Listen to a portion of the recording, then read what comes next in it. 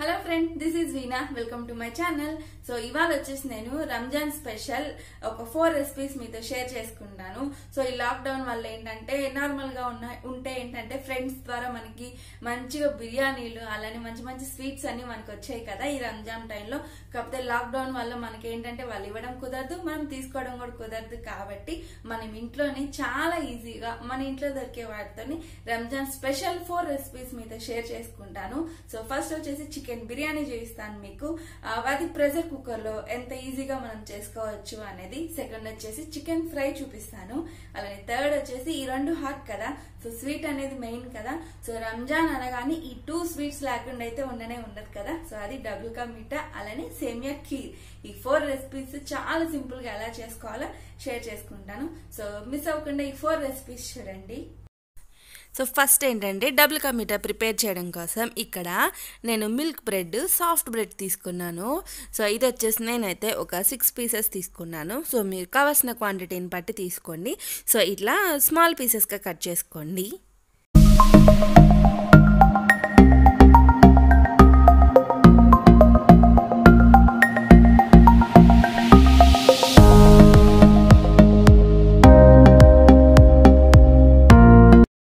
ఇక్కడ వచ్చేసి sugar syrup prepare చేసుకోవడం కోసం 1 కప్ షుగర్ తీసుకున్నాను. సో దానికి వచ్చేసి ఏంటంటే 1 కప్ వాటర్ యాడ్ చేశాను. మనం గులాబ్ జామ్ సిరప్ ఎలా ప్రిపేర్ చేసుకుంటామో సేమ్ అలా ప్రిపేర్ చేసుకోవాలి. సో క్వాంటిటీ మెజర్మెంట్ అంటే ఏముండదు. సో నేను తీసుకున్న బ్రెడ్స్కి సరిపడా షుగర్ అయితే నేను తీసుకున్నాను. సో నెక్స్ట్ ఇక్కడ ఒక ప్యాన్ తీసుకున్నాను. అందులో ఏంటంటే కొంచెం ఆయిల్ యాడ్ చేశాను, అలానే కొంచెం గీ యాడ్ చేశాను. కావాలంటే మొత్తం గీలో మనం ఫ్రై చేసుకోవచ్చు. ఎక్కువ గీ హెల్తీ కాదు కాబట్టి సో కొంచెం గీ యాడ్ చేశాను ఆ ఫ్లేవర్ కోసం. ఇలా మనం డీప్ ఫ్రై చేసుకున్నట్టు చేసుకోవాలి. సో ఇలా గోల్డెన్ బ్రౌన్ కలర్ వచ్చే వరకు మనం ఉంచాలి. మనకేంటంటే ఎంత బ్రెడ్ మనం గట్టిగా ఫ్రై చేసుకుంటే అంత బాగుంటుంది మనకి.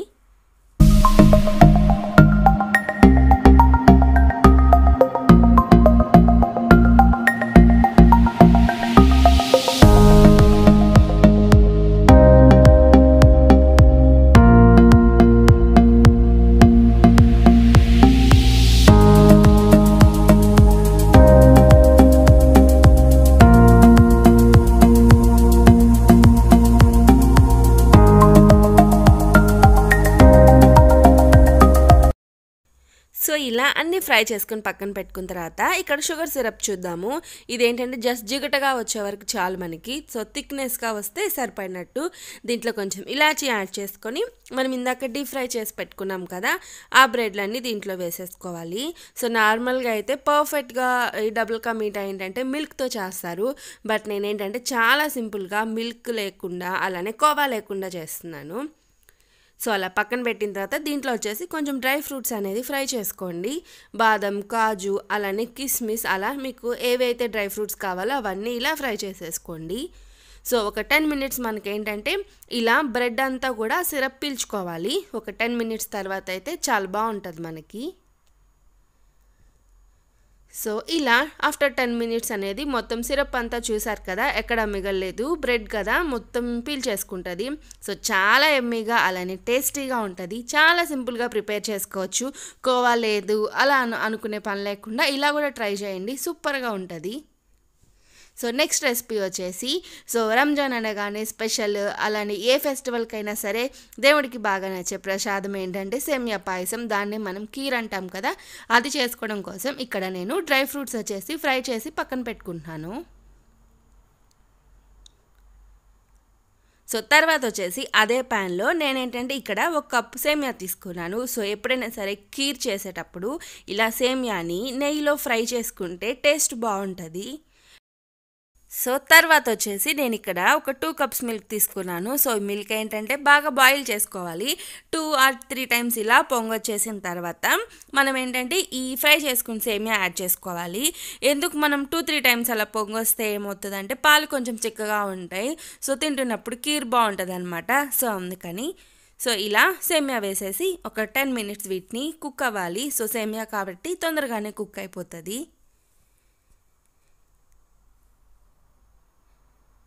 సో దీంట్లో ఏంటంటే ఇంకా కుక్ అయిపోయింది అనుకున్నప్పుడు ఇంకా దీంట్లో వచ్చేసి నేను ఒక 1/2 కప్ షుగర్ యాడ్ చేశాను.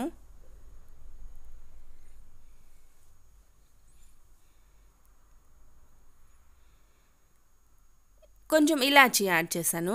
సో ఇలాచీ పౌడర్ కన్నా మనం ఏంటంటే జస్ట్ అలా కచ్చాపచ్చాగా దంచుకొని వేసుకునే టేస్ట్ బాగుంటుంది. సో జస్ట్ ఒక చిటికెడు సాల్ట్ అయితే యాడ్ చేశాను. ఇంక ఇందులో వచ్చేసి ఇంకా డ్రై ఫ్రూట్స్ మనం ఫ్రై చేసుకున్నాం కదా, అవి యాడ్ చేశాను. సో చూసారు కదా, చాలా సింపుల్గా సేమియా కీర్ అయితే రెడీ అయిపోయింది.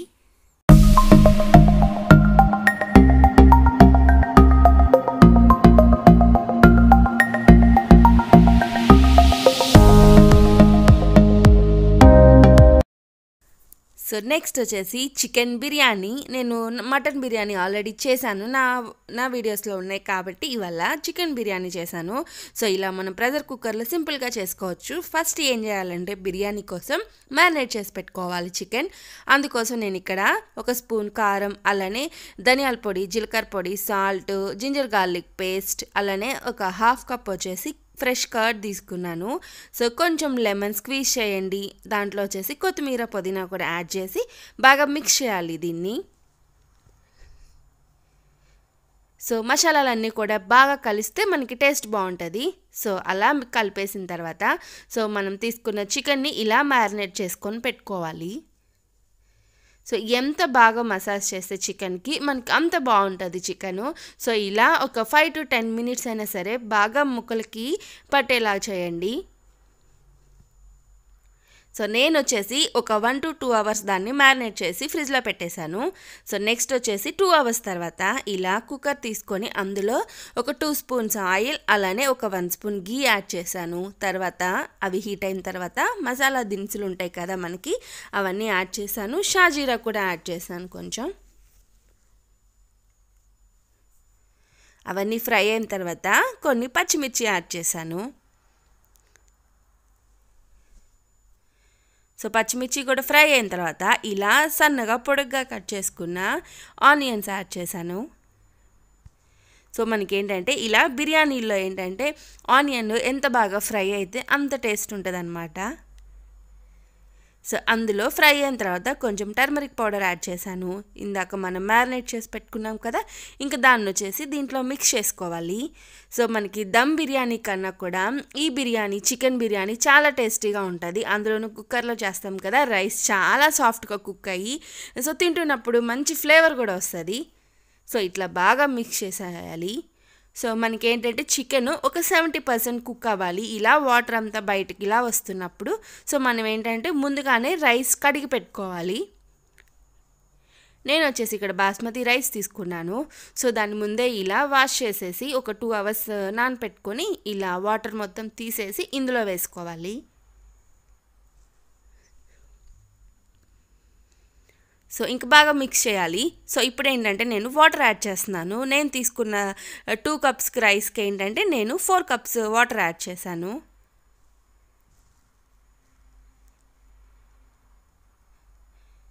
సో తర్వాత ఫైనల్గా కొంచెం కొత్తిమీర, అలానే పుదీనా ఉంటుంది కదా, అది కూడా ఇలా పైన వేసేసి కుక్కర్ పెట్టుకోవాలి. సో 3 విజిల్స్ వస్తే చాలు మనకి.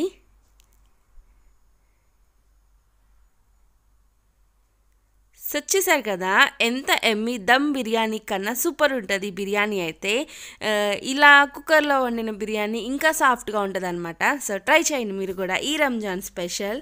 సో ఇప్పుడు ఏంటంటే ప్రెషర్ కుక్కర్లో ఏంటంటే పొడిగా ఉండదు వెంటనే. సో కొంచెం ఆరిపోతే ఏంటంటే రైస్ పొడిగా వస్తుంది. అలానే గ్రేవీ కూడా మనకి ఏంటంటే లాస్ట్లో ఉండిపోతుంది. సో బాగా మనం మిక్స్ చేసుకొని పెట్టుకుంటే సూపర్ ఉంటుంది టేస్ట్.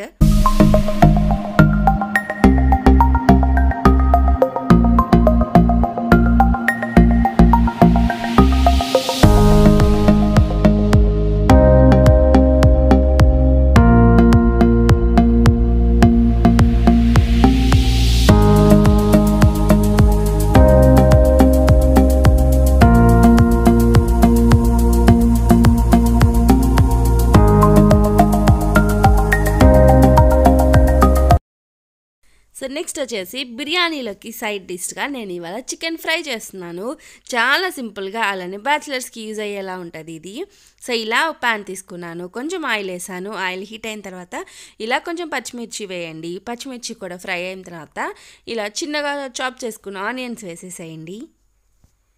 సో ఆనియన్స్ కూడా మనకి ఫ్రై అయిపోయిన తర్వాత ఇప్పుడు వచ్చేసి జింజర్ గార్లిక్ పేస్ట్ యాడ్ చేయండి. నేను వచ్చేసి ఇక్కడ ఒక 1 స్పూన్ యాడ్ చేశాను. సో మనకి ఏంటంటే జింజర్ గార్లిక్ పేస్ట్ పచ్చి వాసన అంతా బాగా పోవాలి. సో అప్పుడే మనకి టేస్ట్ బాగుంటుంది.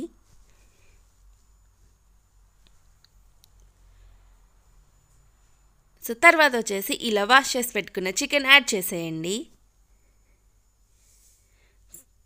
సో మనకి ఈ ఆనియన్స్, ఈ జింజర్ గార్లిక్ పేస్ట్ మొత్తం కూడా చికెన్కి బాగా కలిసేలా మిక్స్ చేసుకోండి.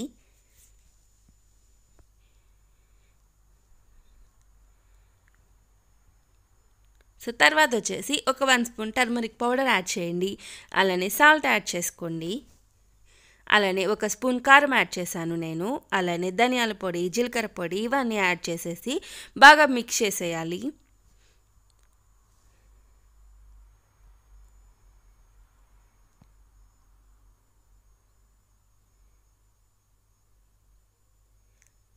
సో చికెన్లో వాటర్ అంతా మనకి బయటకు వచ్చేసిన తర్వాత ఇలా ఒక 1/2 కప్ వాటర్ యాడ్ చేసుకోండి. సో అప్పుడే మనకి పర్ఫెక్ట్గా కుక్ అవుతుంది చికెన్.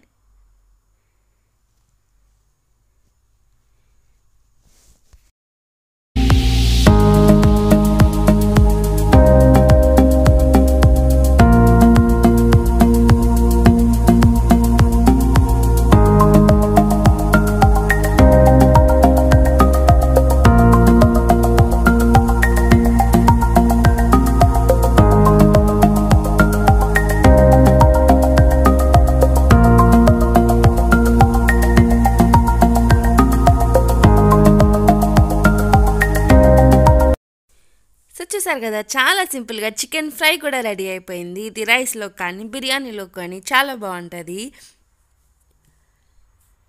సో ఇవాళ చేసిన 4 రెసిపీస్ చూసారు కదా, చాలా సింపుల్గా, ఈజీగా, అలానే క్విక్గా. సో మనకి టైం లేదు, తొందరగా ఎవరైనా వస్తున్నప్పుడు, రిలేటివ్స్ అలా వచ్చినప్పుడు తొందరగా చేయాలంటే ఇలాంటివి మనం చాలా సింపుల్గా చేసేయచ్చు. సో ఈ 4 రెసిపీస్ మీకు నచ్చాయి అనుకుంటున్నాను. నచ్చితే ప్లీజ్ లైక్ చేయండి, సబ్స్క్రైబ్ చేయండి. అలానే మీ ఒపీనియన్ని కామెంట్ బాక్స్లో కామెంట్ చేయండి.